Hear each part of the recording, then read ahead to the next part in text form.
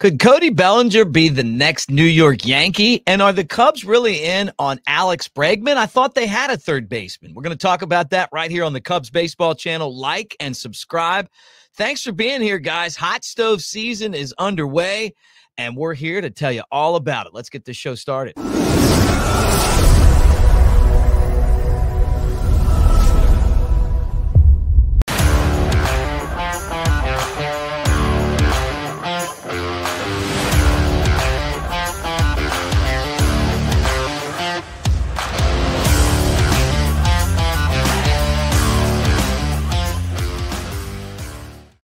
All right, welcome to the Wrigley South Studios, right? Hey, might as well be. Great to have you guys on the Cubs Baseball channel. Mick Gillespie here at Broadcaster Mick on the socials, and I know that a lot of you guys are going, what about Twitter? What about Instagram? What about TikTok? Or we're there as well, Cubs Baseball channel.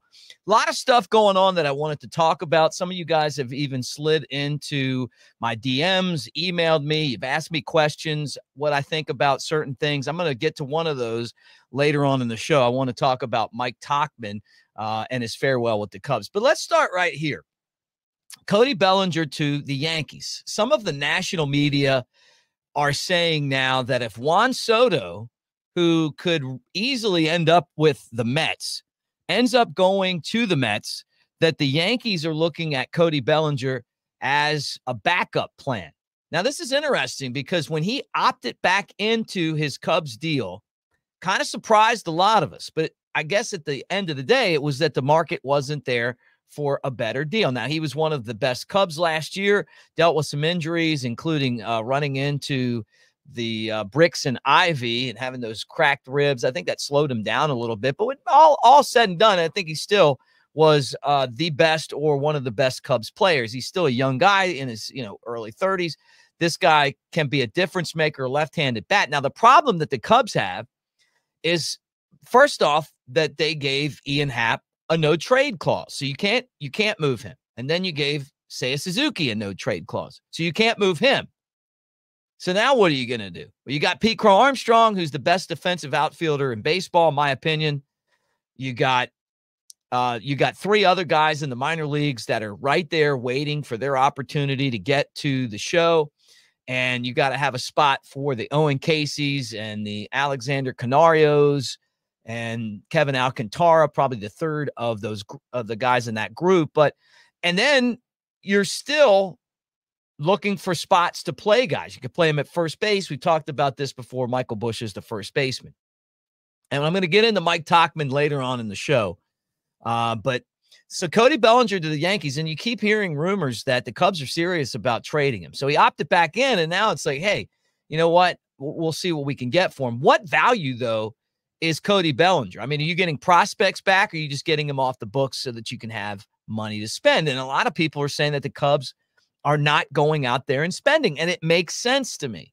You got a front office on a one-year deal. This was an extension of the Theo Epstein regime. I mean, Jed Hoyer was his right-hand man, and this has been going on for a while. The success peaked at 2016. It's gone down, really down. Cubs haven't won a playoff game in a while. They haven't even been to the playoffs in a while now.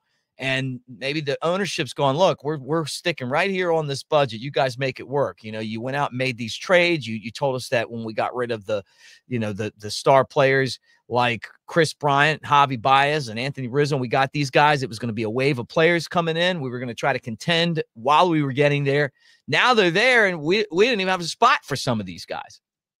So it makes sense that Cody Bellinger could go to the Yankees, and then he would be a great Yankee. I mean, they are built to win and to try to win a World Series. They got there last year. They didn't win. They feel like they're really close. And if they don't get Juan Soto, Cody Bellinger would certainly be a great backup piece for them.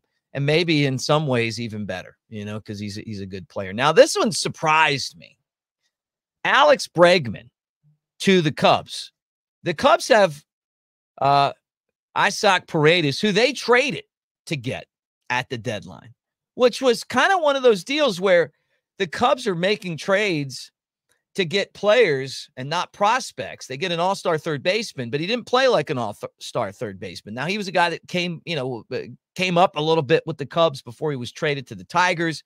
and then, went on to have a good big league career. He's still young, but if you go out and you get Alex Bregman, then obviously you're going to have to move Paredes out. Now, what would Alex Bregman mean to the Cubs? He's been with the Astros. He may be the heart and soul of the Houston Astros team, and they're trying to sign him. So it's going to cost some big money. I mean, I'm sure that if you're going to be in the neighborhood, he's just going to stay there. But if the Cubs did get him, if they're serious about getting Alex Bregman, are they making moves to try to have the money to do it? What does he bring? I'll tell you, it's right here. It's leadership and influence in the clubhouse. And that is something that the Cubs desperately need. I think that they would love to have Alex Bregman. And they need leadership. They need influence. They need guys that are going to come in and push this team to win. Not just players that are telling the Cubs who to sign. If it's Dansby Swanson is your clubhouse leader, but he's the eighth batter and he's not delivering, then he's not going to have the voice that someone like Alex Bregman, who has delivered, has gotten his team to multiple World Series, has won multiple World Series, has been part of this run that the Astros have had and is a big influence guy. Having him in the clubhouse could be a really big thing for the Cubs. And then I guess you would trade Paredes, and I wonder what the Cubs at this point would get back for him. They gave up some pretty good players to get him. But you know what? Maybe they get something better or something similar in return, or maybe they get some bullpen pitching. Who knows? But you saw the Royals and the Reds made a deal where the Reds got Singer, a starting pitcher, and the Royals got a former rookie of the year infielder. Big league trades do happen. It's not always for minor leaguers. And, that could be what's going on here. So we'll see what happens. But, if they did bring in Bregman, obviously they'd just trade Paredes, and somebody out there would want him. Now, Cubs signed Phil Bickford to a minor league deal, still working on trying to add guys to the bullpen. That's something that'll happen a lot there. And then this right here. And I got a lot of you guys asking me what I thought about Mike Tauchman. This is what stinks about when you go and you sign players to these no trade clauses, is that you don't have a lot of movement there. Now, Tauchman was valued at $2.9 million. That's not a huge contract. And a lot of you guys really like Tauchman. You like the way he played. You like the fact that he got on base. Is he a star player? No, but he's a really good role player. He was someone that made the team better. And if you were on a really good team, a guy like Mike Tauchman would be super valuable. Now, the problem is that the Cubs haven't been a very good team. And then they have this backload of outfielders. And then, it would have been such a much better value. And this isn't a shot at Ian Happ, but if he didn't have a no trade clause, or maybe you didn't sign him to that deal, you could get similar production, maybe not quite as much power, but the on base percentage and the defense, even though you're talking about a 2-time Gold Glover, I don't think that Tauchman is that much worse than Ian Happ, but you're not moving Happ out because he's got 2 more years on a contract with a no trade clause. So unless he waived that, and I don't see that happening. So Tauchman had to go. The numbers didn't work out for him, but he was a really, really fun Cub. He just reminded me of those working man Cubs that you look back and you're like, man, I don't know why I really like this guy so much, but I like him because he just shows up every day and gives you 100%. And you look back and you're like, what is it about this guy? Well, it's that he plays hard, that he gets his uniform dirty, that he makes he makes the diving plays. He's always seems to be the guy with the filthy uniform that's out there, doing whatever it takes to try to win. So we wish him best. He'll end up getting a job. He'll be on a good team, hopefully. He could go one of 2 ways. Maybe he signs with a team that's not that good, where he plays every day. I think he'll get exposed if he's like a starter. But I think if you put him on a good team and he's one of those guys that you just can throw into spots to fill in that, honestly, I think he could help a team win a World Series. So I hate to see him go. But the roster's flipping. They should have done some of this stuff at the end of last year instead of trying to chase. When we would show up on the show every day and it'd be like, hey, Cubs have a 7% chance to make the playoffs. And we're not doing anything but playing the same players. Well, why wouldn't we want to see what Owen Casey can do? We got Kevin Alcantara at the end of the year for a few at-bats, but the Cubs could have used that to build towards this year, and these guys would have went. But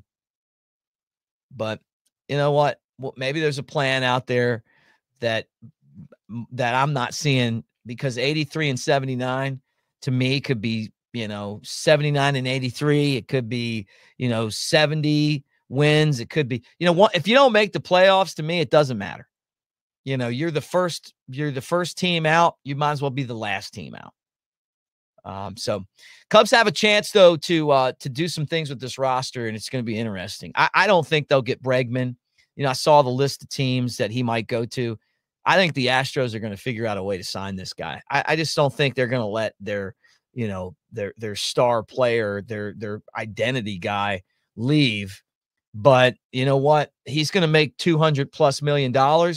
And if you're the Cubs, this may be an area where you really want to take a risk, just because it's not just that Bregman is good.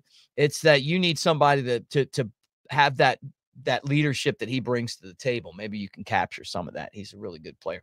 All right, guys, thanks for hanging out with us on the Cubs Baseball channel. Love hearing from you, whether it's Twitter, whether it's email, whether it's the comments here on the channel. We're doing really well. We're going to be here with you throughout the off season, and we're going to keep talking about hot stove baseball. I'm waiting on some. I think the Cubs could do something trade wise. And if you move Bellinger, then who knows? Maybe that's another area where, it opens up some things for the Cubs to make some moves. But thanks for hanging out.